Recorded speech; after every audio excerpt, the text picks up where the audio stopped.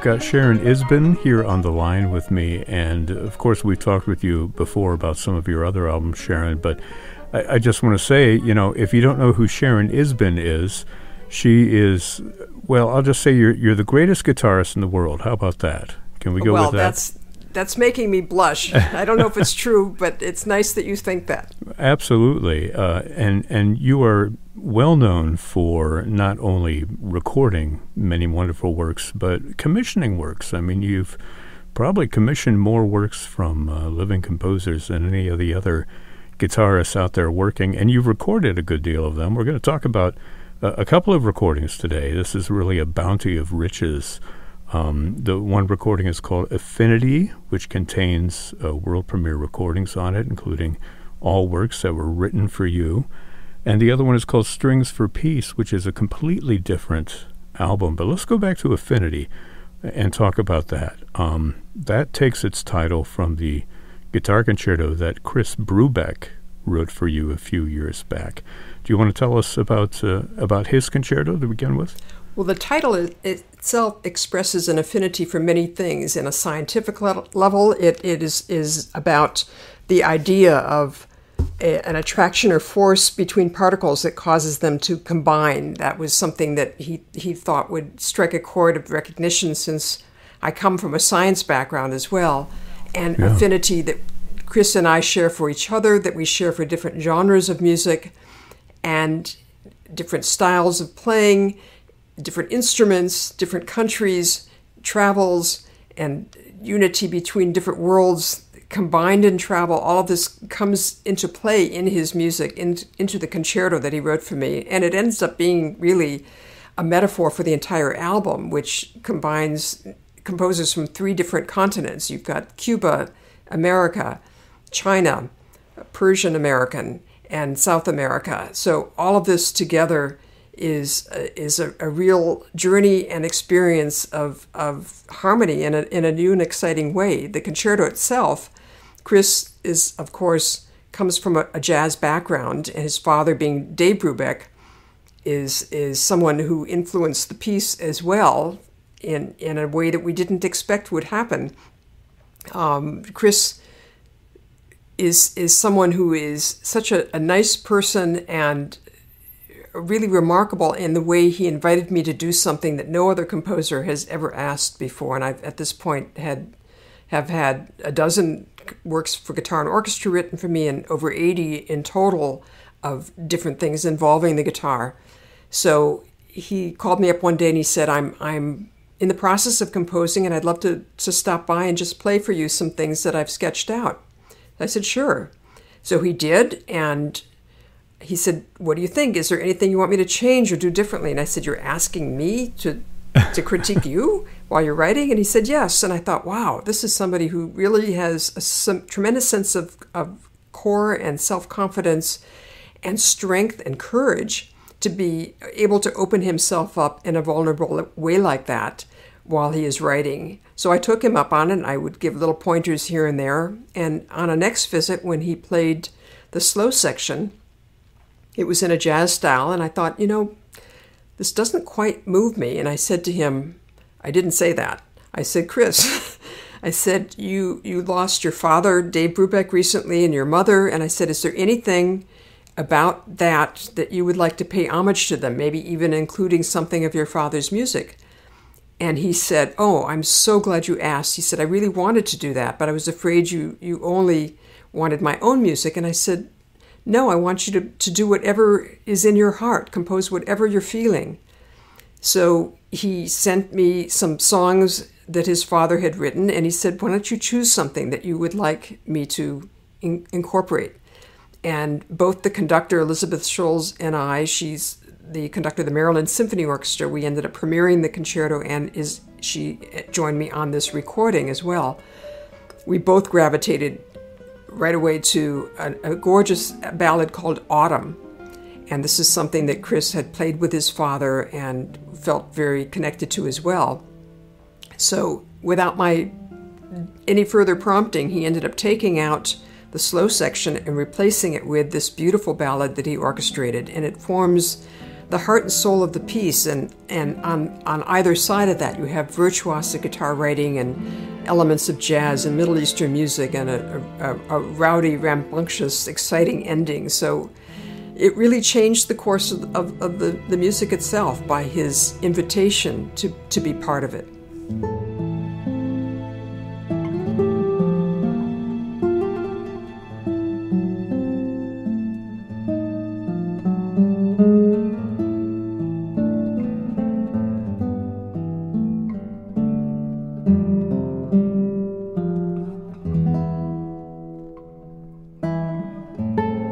It's just fun to listen to, I should say. I also hear a little bit of, is it flamenco in there with the hand claps going on? Yes, you're right. There is a little bit of that going on as well. And that's just part of the world journey that he wanted to incorporate in the piece in subtle ways.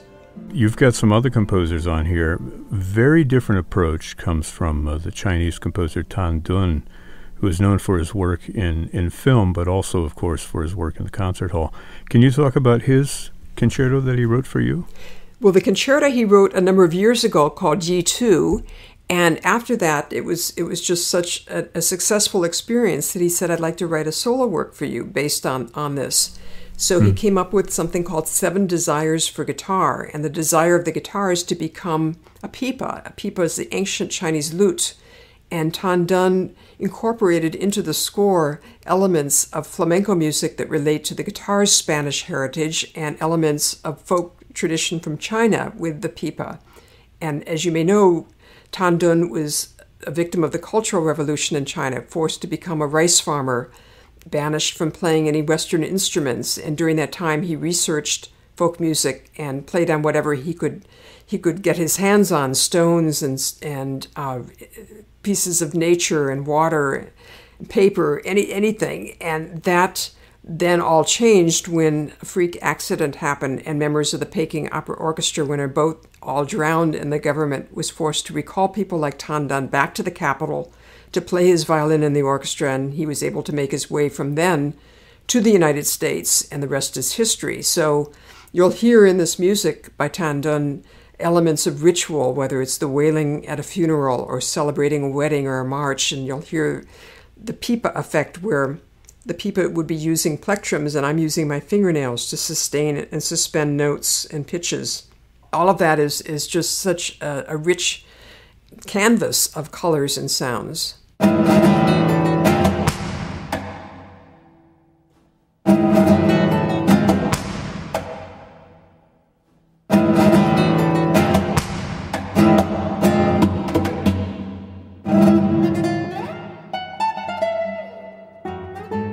I've never heard the guitar actually treated that way before. I'm sure there are pieces out there, but it seems like a really unique work of music.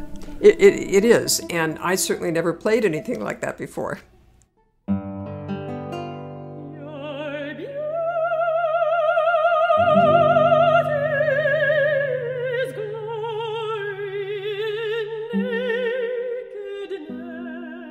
You've got some other works on here, including your collaboration with Isabel Leonard, who you recorded that wonderful set of songs with for the Spanish Soul album. Alma Española, yes. Do you want to talk about her Richard Daniel Poor performance?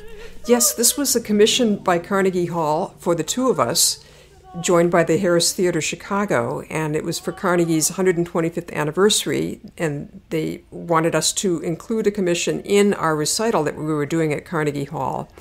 So it was such a strange coincidence, because I got the notice that Carnegie wanted a composer commission for our recital, and the next day Richard Danielpour, who I'd known for years, called me up, and I hadn't heard from him in years.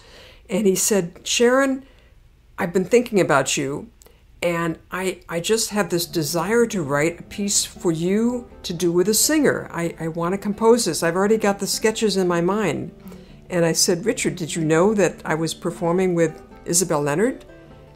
And he said, no, I had no idea. What are the chances of that happening? So it kind of, everything fell into my lap and into place, and he became the composer we chose for this project.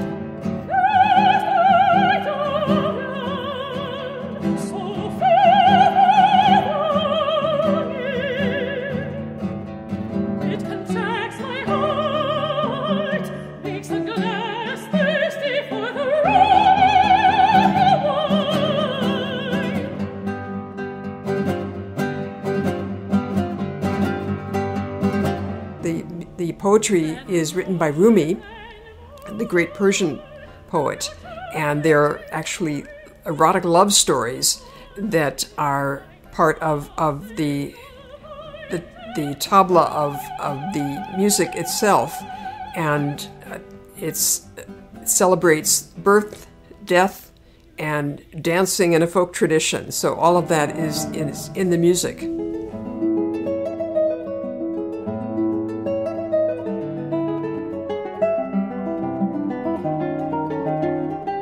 You have the love stories of Rumi, that kind of parallel, I guess, the African love stories found in the Leo Brouwer piece. That's right. And El Decameron Negro is a work that Cuba's best-known composer, Leo Brouwer, wrote for me some years back, and they're inspired by African love stories collected in the 19th century by a German ethnologist, and they're very descriptive in their style. You have a warrior who is beloved by his tribe because he has saved them from many an attacker, and then when they discover that his passion is to play the harp, they banish him. So there's one section where he creates the sonoric image of riding on horseback through a valley of the echoes, and he has fast triplets that alternate between loud and soft, and you can actually feel that sense of being spirited away through this valley.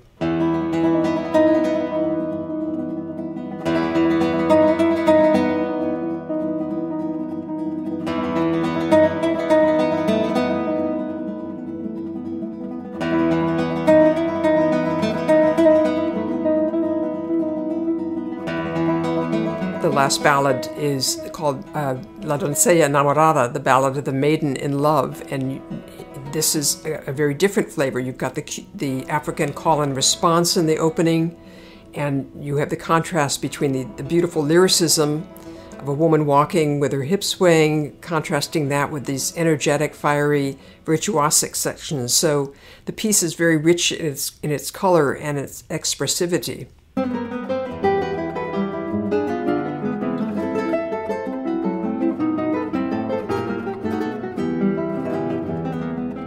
The last piece on here, I'll mention it quickly because I do want to also talk briefly about Strings for Peace, a waltz by Antonio Lauro, which I guess was arranged for two guitars by one of your former students.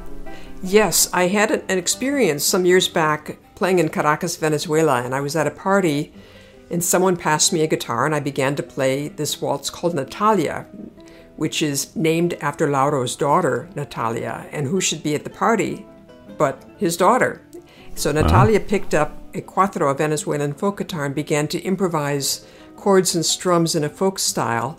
And it was such a fascinating and beautiful experience that I've always thought someday I'll find, I hope, somebody who can write a second guitar part that I can play this with. And sure enough, I began doing some duet concerts with my former student, Colin Davin, and in that process, I discovered he was a marvelous arranger. So I asked him to write a second guitar part using this folk style. And what he came up with was so beautiful that I included it with him playing with me in the album. And it's that beautiful waltz by Antonio Lauro.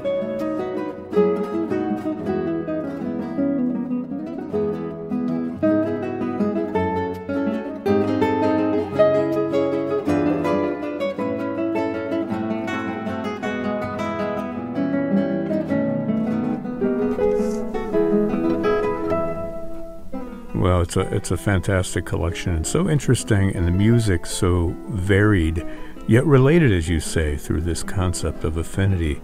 Let's talk very quickly about Strings for Peace. Both of these albums came out at the same time from the Zoho music label. Strings for Peace is all about North Indian music. Can you tell us about that? Yes. About a dozen years ago, I received a message from Amjad Ali Khan, who's one of India's foremost sarod players. A sarod is an instrument that is metal. It's played with a plectrum, and there are no frets. And he comes from 6 generations in his family of sarod players, masters, who have actually helped to evolve the construction of the instrument itself. So he said he'd love to meet and explore the idea of a collaboration, and instead what happened was a friendship developed between him and me and his 2 virtuoso sarod-playing sons, Aman and Ayana Ali Bangash. And every year we would often meet in New York when they would come to play a concert, and they would say, we're still working on the project. And after 8 years, I figured this is never going to happen, but I really love hearing them play, and their friendship is wonderful. Then suddenly one day, this would have been in November of 2018, all of these ragas appeared in my inbox. And I listened, and I looked at the scores, and I thought, this is just gorgeous. And Amjad said, well, I'm glad you like it, because we booked a tour to do with you in 2 months in India in February 2019. And I said, can't we wait a little longer? This is so soon. And he said, no, we found the halls. They were available in Mumbai, Calcutta, and Delhi. We booked them. And I thought this was a little bit nuts, but I was so in love with the music and have such respect for them as artists that I decided to just move mountains and change my whole life around and find a way to incorporate this. It was coming on the heels of just having recorded in January an album with the Pacifica String Quartet called Souvenirs of Spain and Italy, which came out a year ago. And this was, of course, the music of Vivaldi, Boccherini, and Mario Castelnuovo Tedesco. So I had no time in January and really only had 3 weeks to immerse myself in learning North Indian classical music. I fortunately had been listening for years. I'd loved this music since I was in college, but it's another thing to play it. And that's the genius of Amjad Ali Khan, is that he finds a way to bring Western artists into his world by a notation process and an arrangement process that allows us to sort of skip those decades of study and just go right in.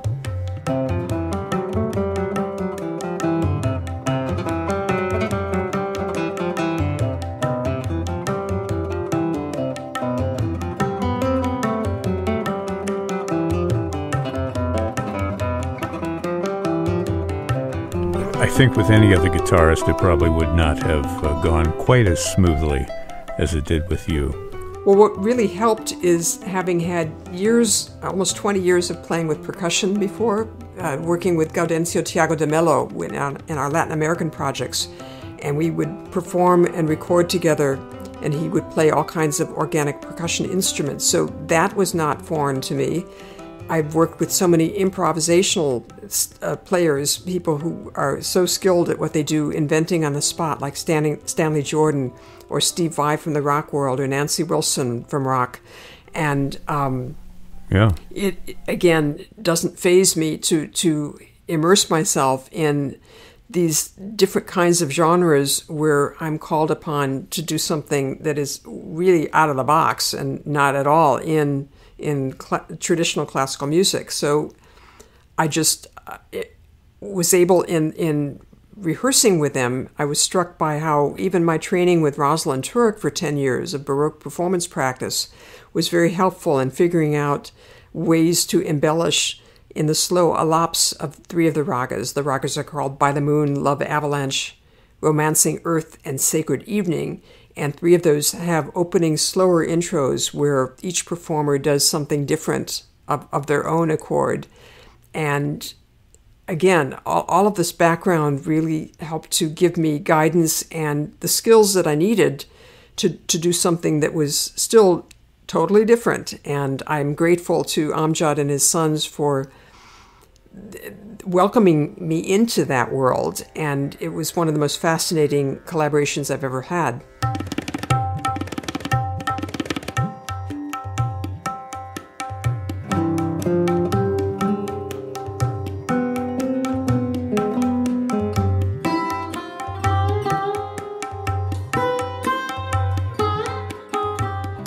And you know what surprised me was the evening of our first concert. I did not expect that when I was opening with a Spanish piece that I played all my life thousands of times, Asturias by Albéniz, that I would suddenly hear it in a new way that I'd never experienced before. This was opening night in India, and there I am hearing this work. Suddenly I'm feeling the sensation of the gypsies from India that migrated across different lands and landed in Spain and became, many of them, part of the Spanish flamenco tradition, which of course influenced the Spanish composers we know today, from Albéniz, Granados, Turina, and Falla and others. And all of that suddenly came into play with this sense of unity with North Indian classical music and the Spanish tradition. I'd never expected that.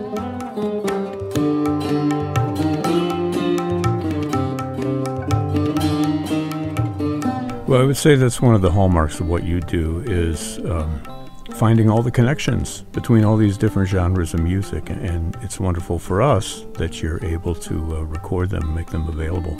Well, I'm really grateful in a time when the world is suffering from the effects of this terrible pandemic to be able to share music, even if I can't be there in person. But it's needed in a way for comfort and healing more than ever before. And when the Strings for Peace was titled back a year ago, we never envisioned it would be released at a time where this was so poignant and really so relevant. I assume you're staying safe and healthy where you are. I'm totally safe and healthy. I'm jogging along the river where I live in New York City, which is just a block away. I'm eating healthfully. I'm continuing my transcendental meditation, which is something I've practiced since I was a teenager. And another reason I was inspired to visit India, because that practice originated there thousands of years ago. And I'm just staying focused on things that I'm grateful for in my life and that I am glad to have experienced, and finding new ways of being connected and sharing with others.